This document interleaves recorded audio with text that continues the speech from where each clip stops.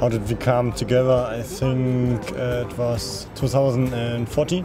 We raced the selection at first selection, and we both are in front at the race over 200 meters. And so the coach says, would you go in the K2 for the first World Cup in Milan? So we say yes, and in Milan we won the K2 and say, okay, we want to go the next step.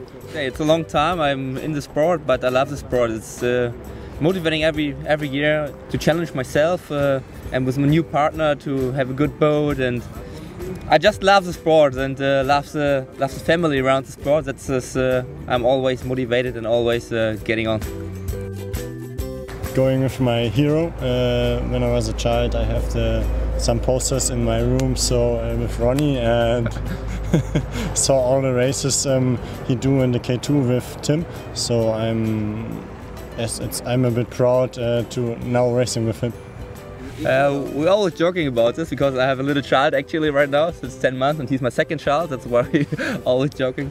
No, it's fun. So we have the same thinking, same mind. We have the same goal. So that's easy. My plan is to go minimum to the Olympics 2020. My plan is to get a medal in the Olympics with Tom, for sure. That's the biggest plan what we had.